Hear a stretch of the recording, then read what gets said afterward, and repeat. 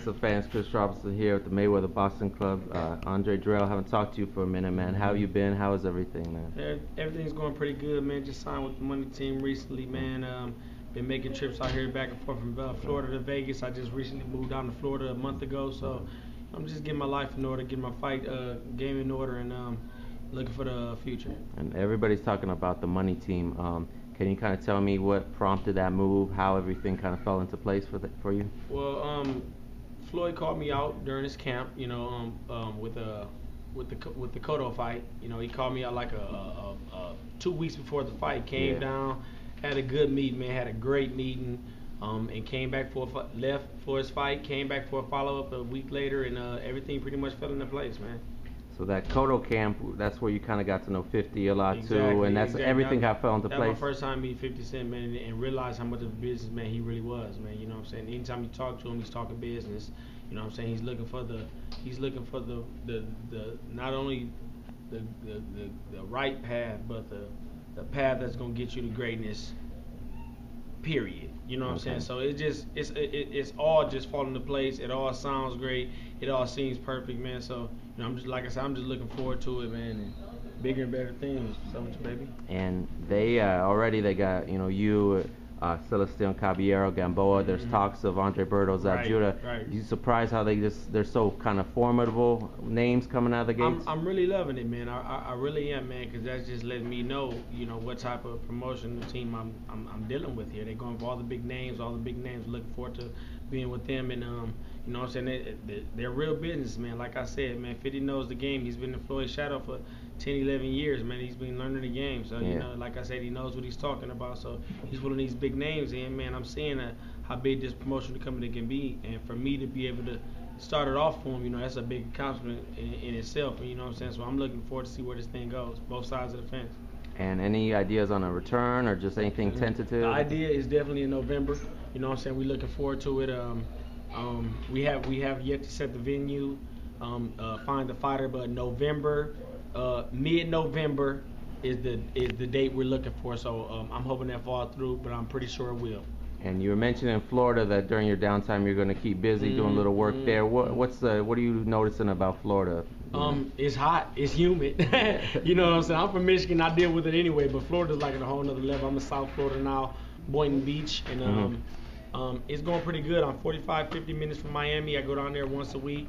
I'm starting to get ready to spar with a couple of the Cubans. I've been talking to Gamboa, and he's set something up for me. I work at a gym down right now there, though, every other day in Palm Springs, California. Palm Beach Boxing, a great gym down there, man. It's a 76 Olympian down there working, and Mooney. I can't remember his real name. We call him Mooney. And the guy Lewis is the other coach down there. They're two great guys, man. And it's going pretty good, man. It's going pretty good. And so do you know the latest with Gamboa? How often do you kind of talk to him? All the time. I would think he would be here today, but he might have taken off back at home. I'm not sure, but I have a quick business venture. I have to go to Los Angeles, and then I'll shoot back to Florida Wednesday.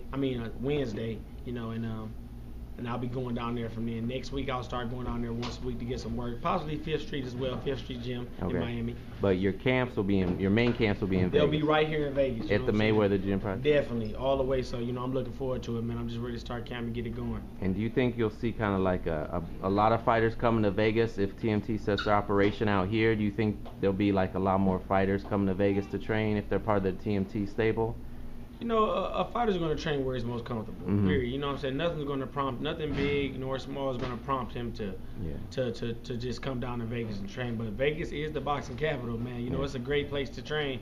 But it's just what you're used to. What's going to keep you confident? What's going to keep you going? What's going to keep you motivated? So I say train where you're most comfortable, man, and everything will work out, man. So I can't really call that. And do you have any thoughts on the Andre Ward-Dawson fight?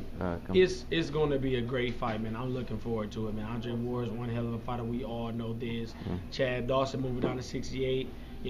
I think he's going to be comfortable, man. So Ward's facing a tall, a solid boxer. So this will be definitely something new for him.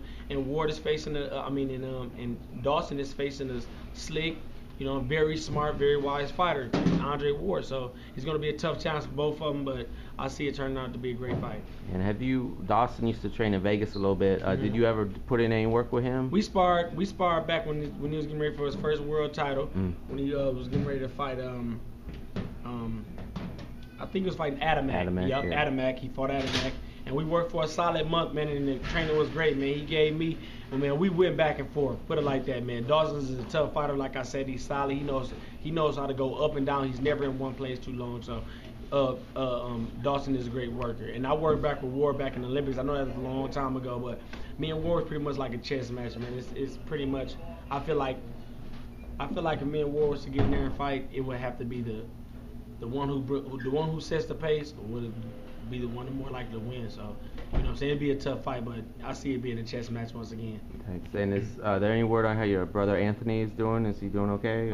He flew out here with me just now. I just took him back to the airport today, 1 o'clock. But they're saying he'll be able to get back in the gym in another 4 months. So, you know, he's off, you know what I'm saying? He's getting better. He's walking on his leg. He has a metal rod in his leg, you know what I'm saying? But he's walking on it now. He's not even limping, you know what I'm saying? So he's doing pretty good. He has a small surgery he has to get done on his hand.